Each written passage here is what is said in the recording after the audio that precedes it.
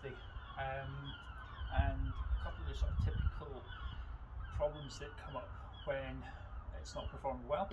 And it's one of these exercises that a lot of people do, and they do quite badly, and they always say that they don't really feel any ab engagement, therefore it's not worthwhile doing.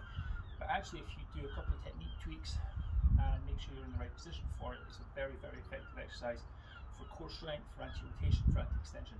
So let's go through the basics. We'll just get the setup done, and then we'll take you through the three common mistakes that I see and how to fix each one of them. Okay, so you're going to sit up in the quadruped position, knees stacked below the hip, hands stacked below the shoulder. From here, a little bit of engagement through the abs, squeeze the lats down towards the hips, and then from there you're going to lift one leg off and the opposite arm reaching out to maintain a flat, steady position. Okay. Now, when you do that, weight is evenly distributed between the supporting leg and the supporting arm. Core has to work quite hard to maintain position to stop you from dropping into the moving side hip or the moving side shoulder. So the first issue that you commonly see with this one is as this hand comes off, you drop into it. So you're losing engagement in your shoulder, the serratus isn't doing its job. You're rotating into that kind of dropped position, and your abs aren't really doing much of anything because you're now hanging off of the shoulder.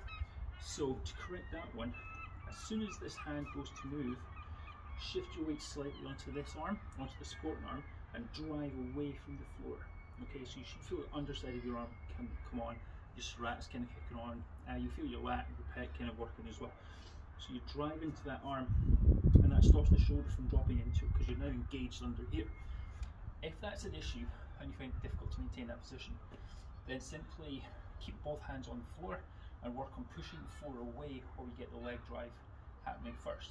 So what that would look like is push away from the floor, stay engaged, and get the leg going. And you'll feel as this leg goes, this arm has to take more weight, and you'll feel the weight transfer between the hands. And that will help you develop the strength that you need in order to stop that rotation of the shoulder happening. The second issue that you see is the lower body version of that. And what that looks like is as the leg drives, the supporting leg you drop into, that kind of movement there.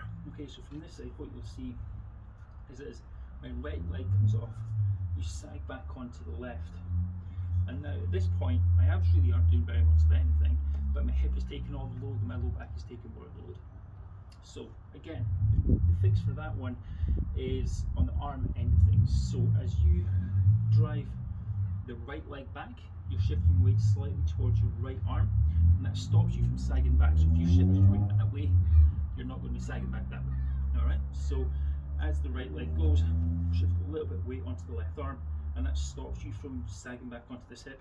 All of a sudden your abs are engaged, your low back's still working but not nearly as much, and you're taking more load through the shoulder. Okay. The third one is all of those things are looking fine. You're not shifting out onto one arm, you're not dropping into it, you're not shifting back onto your hips, but you're overarching at the back and losing engagement through your midsection. Okay, so the point here is not only to maintain a flat and level hip and shoulder position, but to not overextend through your low back. What you kind of often see is this kind of thing here, where the back's arched.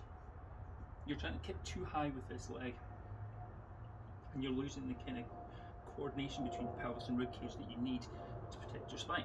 Okay, so with that one, the typical culprit is trying to kick the leg too high and not back.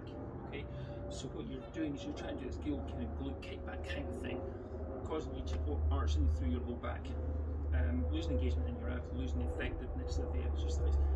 So from here, what you want to do, tuck slightly so your pelvis and ribcage kind of come together slightly, and then you're going to drive back, not up. Okay, you don't have to be far off the floor on this one. The typical guideline that I look for is shoulder, hip, and heel, all in alignment. Okay, now if that means that you're 6 inches off the floor here, or your foot off the floor, it doesn't matter, you're getting the same effect. Okay, but you maintain a better position through your midsection, so you're going to get more strength work done through the middle, and get more effectiveness from the exercise. Okay, hope that helps.